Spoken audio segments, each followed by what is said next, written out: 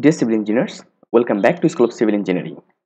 In a previous some lecture, I have just shown you that how to create grid system and level of that grid. I mean floor level. Okay, so it's take huge time to create that manually by using that option like here grid system or level like that. So they have another extension like here extension. Skip Control Z. I have just see they have an extension and they have some element. By using that extension, you know that in our previous lecture I have shown you that how we create different types of parameter, and also we can create grid very easily, grid and our level very easily within a minute. Okay, so I'll show you about that. So let's start. Now first of all, I'll click here for new, or when you create your model new, then you will see here some templates. I'll use a structural template and this project. Okay, then okay, it will give us a fresh template. So when it's done, now I'll go here extension, and in default you will do not see any extension here. Then what you have to do, you have to download that extension from Autodesk website and you have to install that extension for your site. And if you are using Autodesk Revit 2016 as I'm using here 2016, then you can download the extension I have provided in description, or in our playlist you will get a video like how to download extension for Revit 2016. And if you want to download the version available in internet, I mean in website of Autodesk, their extension are also available in website. I'll make a video on it that how you will download and install that. So when you here, you just come here model, then generate a grid generator. I'll click here. Now first of all, you can create level. So here level 1, level 2, I will give the level 1 names base, okay, and level 2 name GF. So what will be the distance from base to GF? That will be suppose 6 feet. 6 feet. Now I'll just give here 1F, that means first floor. Okay, so that will be 10. Similarly 2F, that will be also 10. I'm considering that. Then 3F, also 10. Then 4F, also 10. Now suppose roof, then also 10 feet. Okay, so I have provided our level, and see here everything I have provided. Okay, I mean we have provided our level for different types of floor. Now we'll go for grid. Here you can see that there are two options. Okay, Cartesian and cylindrical. So we'll use Cartesian, and no need to do anything here. Okay, now what we'll do, I'll just give here.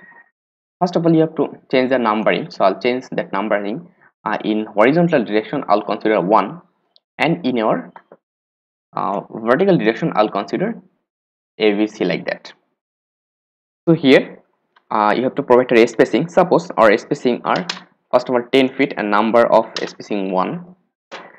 Then I'll provide suppose 12 feet, and also I'll provide number 1. Now I need 13, then number 1. I need 15 feet, here number 1, I need 15 feet, also number 1, and measure the spacing from one grid to another grid. Okay, so here I need again suppose 10, here 1, I need 12, here 1. In this way, how much you need, you can do that. Okay, now for vertical, again I'll just come here and I'll give suppose 15, then 1, 12, then 1, then 15, then 1, then 10, consider 1, like that. You have to give it that all value. So when everything is okay, and here the bubble, what is the bubble, what will be the bubble? So you can use the bubble size here. as per your requirement. Okay, when everything is okay, and they have some advanced option, I'll not use that option. Okay, so when everything is okay, I mean when area spacing is okay, simply and they have another option, elements. Now here you can also create all of your beams, columns, or anything here very easily. Okay, suppose if you use that option, so for which floor level you want to draw your beam or anything, you can do that. From here you have to select the beam, which types of beam you want to give here, you have to select here like that. You see how easily you can do that. Again, if you want to, sorry, this is for column, and if you want to generate beam, you can do that similarly here. Okay, and if you want to generate wall, then you can do here. Okay, and again, if you need to generate footing, then you can use that footing, at which level you want to draw footing here, and here which types of footing and size of your footing. Clear? I will not use that any option. Okay, because already I've shown you about that how to draw manually, because we have to do it manually for perfect works. So here okay, and here our level system is okay. Then after, simply I'll click okay and wait for some time. Just see how easily we have created that. Okay, now by selecting them, we can use filter, and I'll not use that. Okay, I'll just cancel that. I'll simply select and I'll simply move that camera here. Okay, I'll move that camera here. It's okay also, and I'll move that camera here and here, and also I'll move that camera here, right? And after that you can see that your all grid are okay. So for every floor your grid are okay. Here your grid are okay for every floor. Now they have one issue, like I'll just come here F1 and see your that bubble are very near to the grid line. So what will do, I'll simply select one of it, then I'll just, by clicking here, I'll move how much I require. So here I'll move, every bubble will move like that.